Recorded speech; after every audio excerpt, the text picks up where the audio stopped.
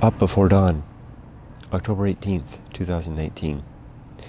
Dear Eric, why bother waking if only to then rest with our eyes wide open?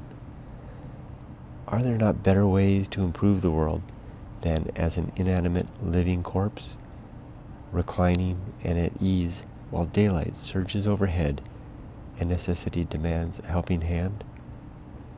Sure, we need our rest, but is it not better to sleep long and full by night, to then rise and engage long and full by day?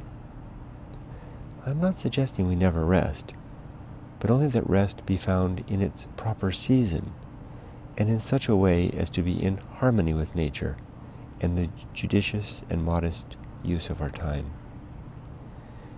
And what if we've no chance of leisure, despite my fatigue or sense of having earned a rest? Well, what then better way to couple resolve with the fact of necessity, or our current circumstance, to then form virtue of worthy action, words, and outlook?